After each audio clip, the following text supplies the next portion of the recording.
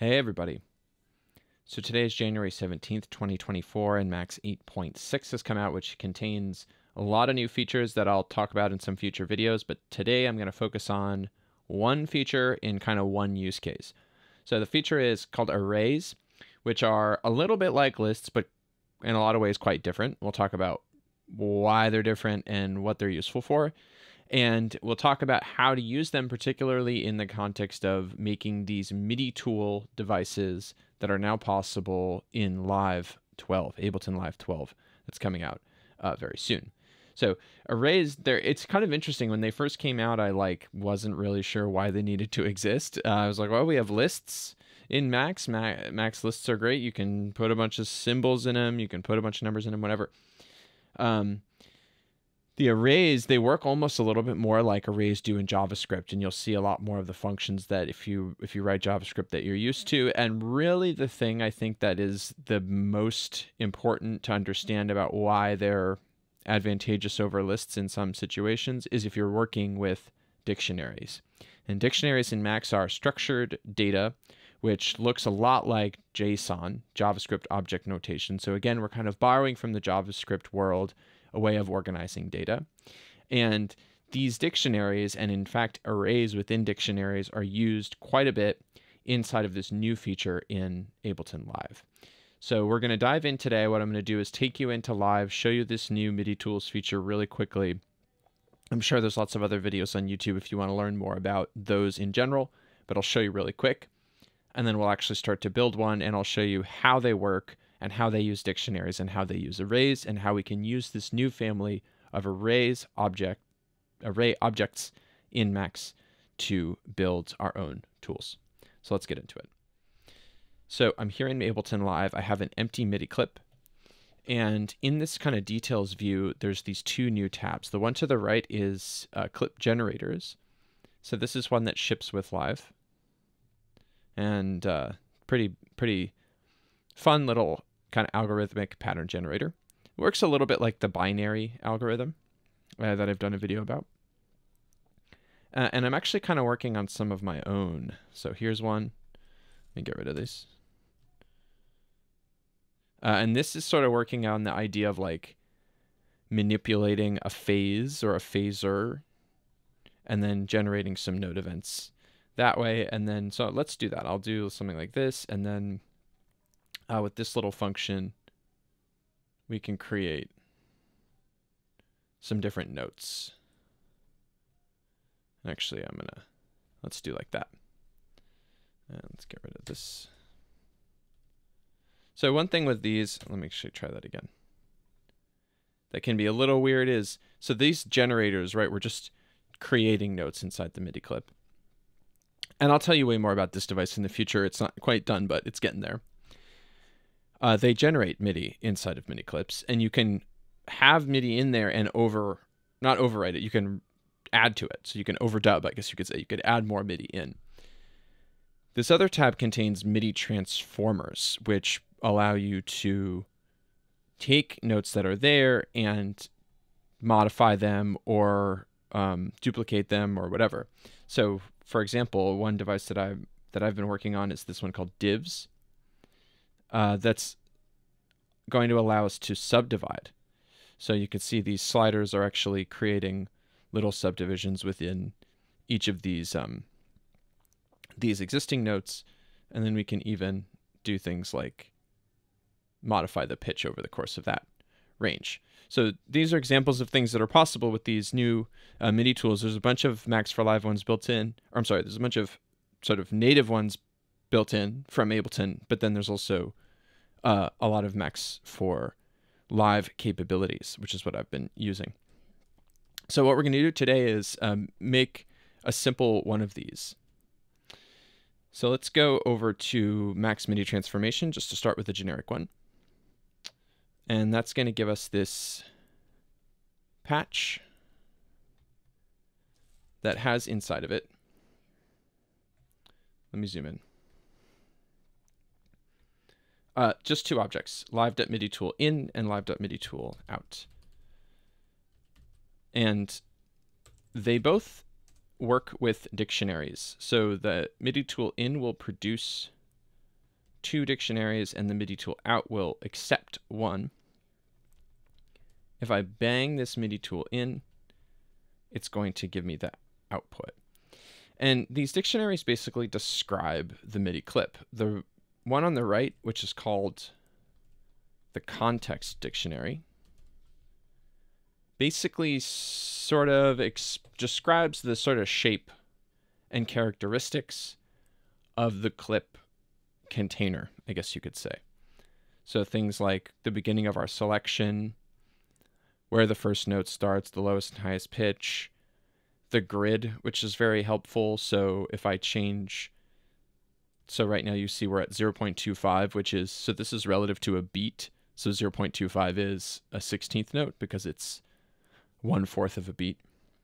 But if I change this to 1/8 and I bang it, now I have 0.5 because that's what an eighth note is relative to a beat in the 4/4 time that we have set up here in the in the master settings in Live. So that's the context dictionary. It also, by the way, contains scale, which is a new feature in Live 12 that I'm sure I'll talk about more in the future. The other dictionary is called the Notes dictionary, and this one has a single key called Notes, and then within that key is an array. And all an array is just a list of things, and in this case it's a list of mini dictionaries, each of which contain a bunch of data, and each of which represent one of these clips. So we have 8, which means that we have 8, sorry, not clips, but notes here in the clip. So what I would like to do today is make a device that basically goes through this array using these new array objects, pulls the pitch out, and then assigns that pitch to a different note. So you basically have the same rhythm, but scramble the notes. And actually, why don't we hear what this sounds like just for fun? I'll do my favorite instrument, which is collision.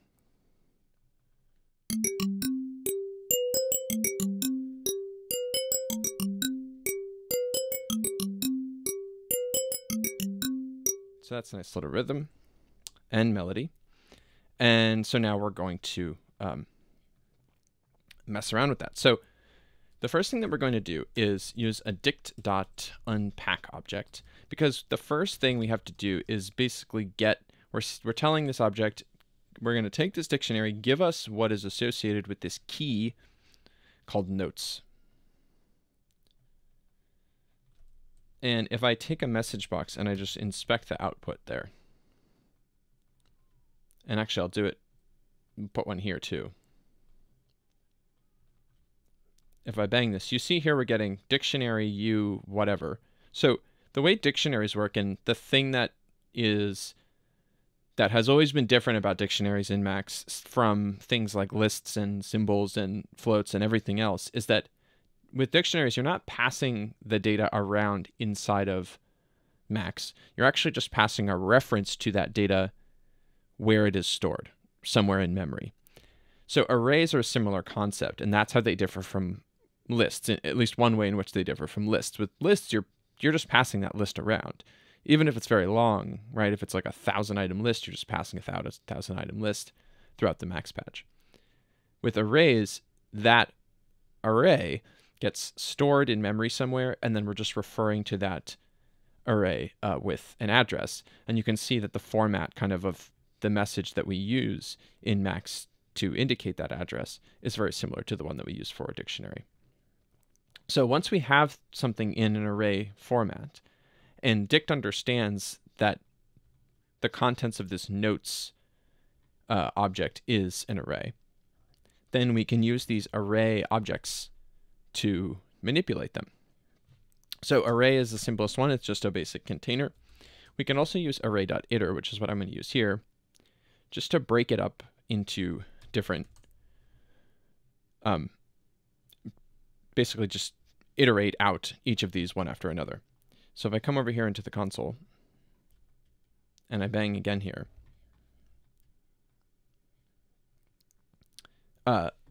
do I have two print objects somewhere in here? No. I guess it prints both the...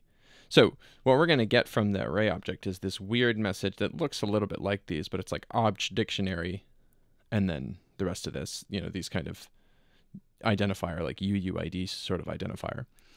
And I think what it's telling us here is it's actually first printing the identifier, and then it's printing the data itself. So we're just each one after another printing the items in here. And then what we can do is say dict.unpack pitch, because we want to get the value associated with the pitch key here.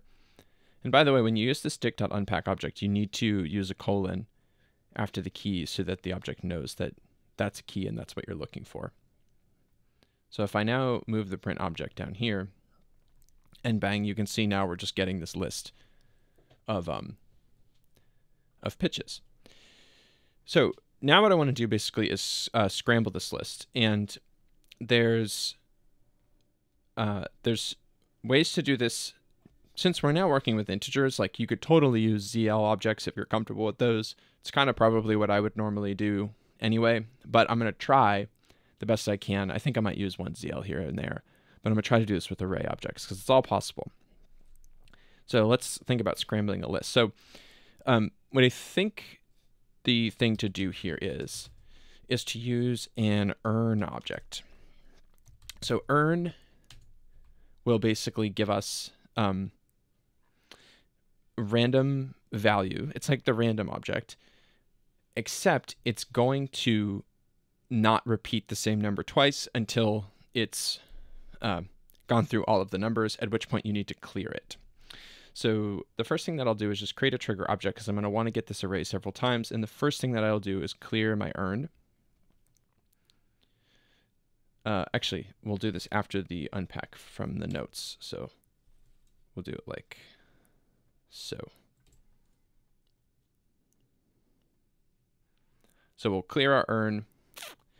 We'll get the length of the array. So array.length, because we need to tell the earn how many options there are. So it's going to get a value of 8 here because we have 8 items in the array.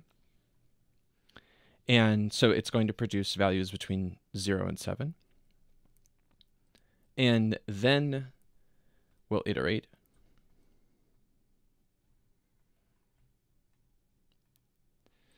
And we're going to put these iterated items in their own array.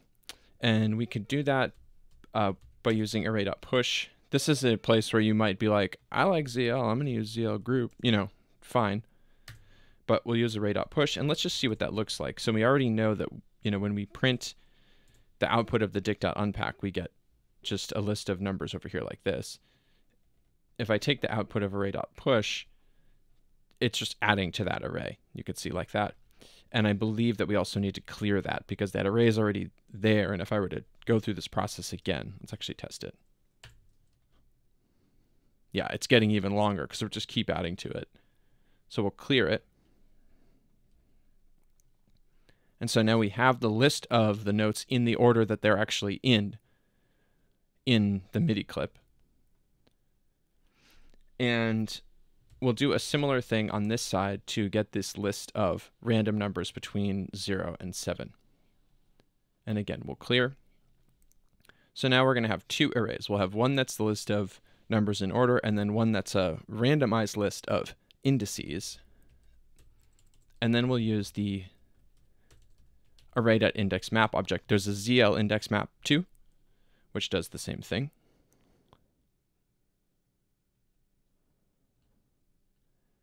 And that should, if I did things correctly, which I don't always, especially with this new array stuff, give us a scrambled list. So actually, let's print both things here.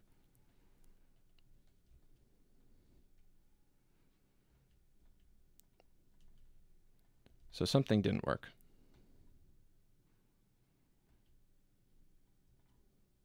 Let's see if our indexes array exists. It does not appear to. Because we're not actually banging the earn. So we're going to tell it what the length is, but we have to bang it each time. So we need an Uzi.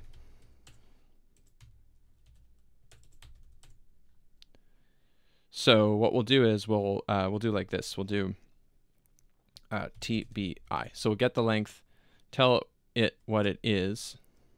Actually, TII is fine. And then we'll bang the Uzi. And then hit the earn.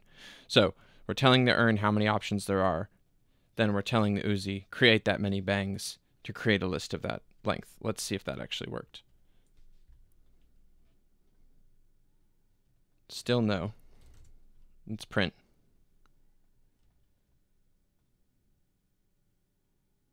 Okay, there we go. So I'm getting an array of the indices. I'm getting an array, which is kind of this guy. I'm getting an array of the notes, but for some reason my index map is not working. And truthfully, I don't know why. Let's try this. Let's do it the old-fashioned way. Zeal group. I don't need the clear. I'll bang it when the Uzi's done. Let's see if that worked.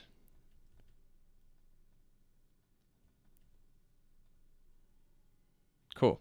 And so that seems to have. So if we look at the last pair here, now we have, this is the original order.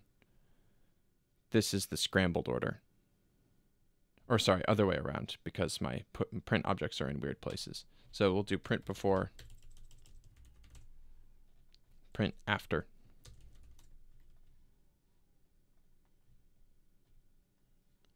So before, this is the full list. It's kind of annoying, like it prints all of them. I wonder if there's a way to prevent that until it's sort of done. But there's the then there's the scrambled list. So we'll take this after, and let me just clean up a little bit here.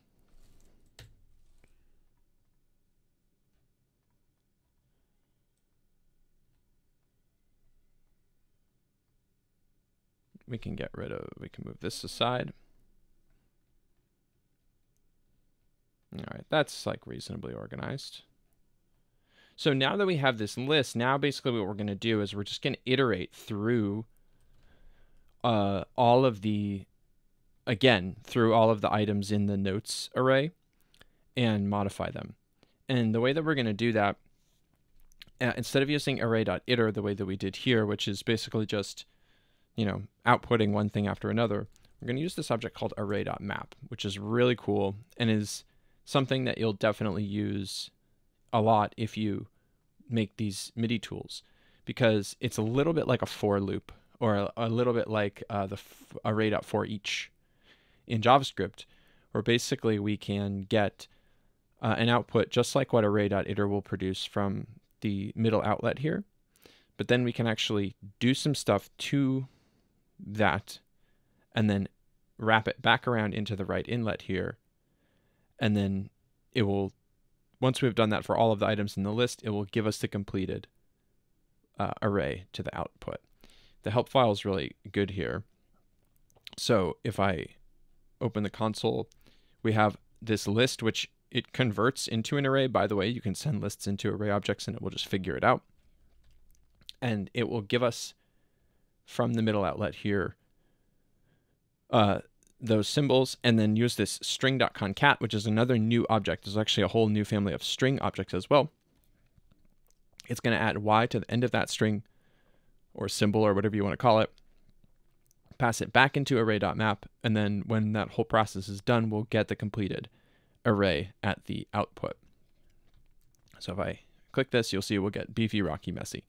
So we're going to do the same thing here. We're just going to be working with a more complex array that contains a bunch of dictionaries, and what we're going to be doing is basically replacing the pitch key within that dictionary with a pitch value from one of the other notes.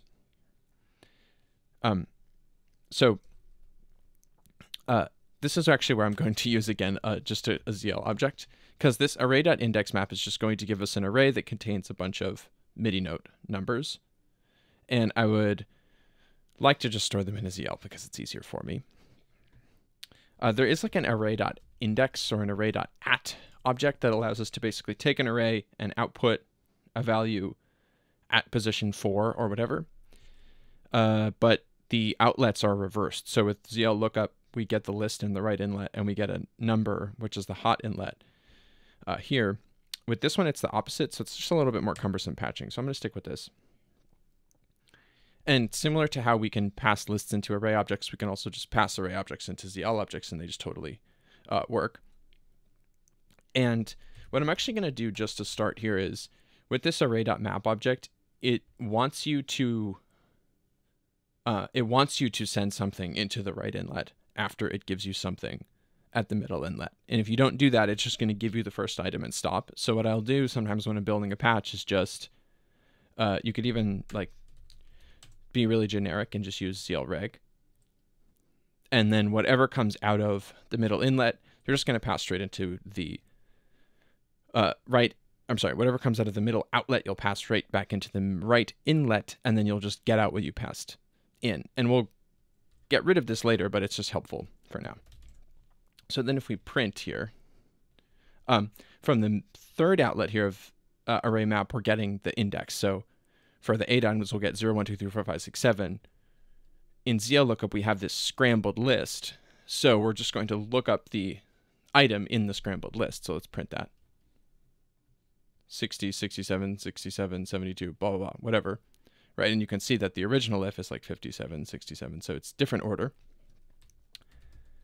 And then from the original array, we will take the pitch. I'm going to store our new pitch in just I object or int. And dict.unpack is going to give us the value associated with the pitch, but we don't want that. We want to replace it. So I'm just going to bang through the new value. And then I'll do dict.pack pitch, which is the opposite of unpack. And what's cool about these dict.pack and dict.unpack is it's going to give me from the left outlet here the item, the value associated with this key pitch, but it will also give me the rest of the dictionary from the right outlet. So if I simply make this connection, then this is effectively just modifying the pitch key of the original dictionary, but not transforming anything else. So the velocity, the start time, the note ID, all these other things that are, characteristic of each of these notes is not going to be modified. So then we can just pass that result back around into the array map object. And I'm pretty anal about this kind of patching hygiene stuff. And then array.map is going to give us from its outlet an array of notes with rescrambled pitches. And then all we have to do is pack that into a dictionary called keys. So we're just kind of redoing what we undid up here. And then send that to the live.midi tool.out. So now it should be that if I shrink this max window and I cross my fingers and I click this bang, that I rearranged the notes of this MIDI clip.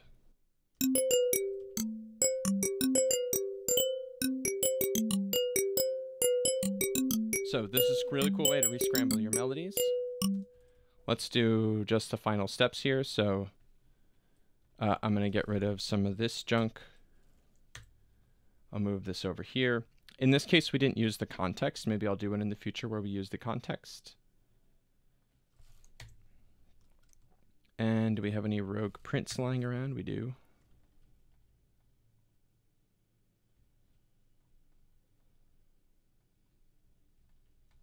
So that's the whole patch. And then I'm just going to add this button to presentation. I'm going to go into inspector, the patch inspector. I'm going to turn on open in presentation, and I'm going to save this as of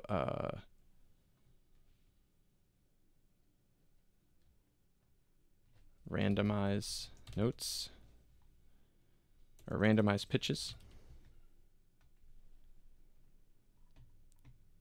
and close it. And, oh, why didn't that? Why didn't our oh, because I didn't do that in presentation mode. There we go. Save. There we go. And that's it. All right. Well, enjoy that. I hope you get to play around with this. Hopefully, Live 12 comes out soon, and anybody who's not gotten into the beta can play with this. I think it is in public beta, so you can get in there, but I think there is a wait list. Yeah, let me know how you're enjoying these array objects and Max 8.6 in general, and I'll see you next time. Thanks. Bye.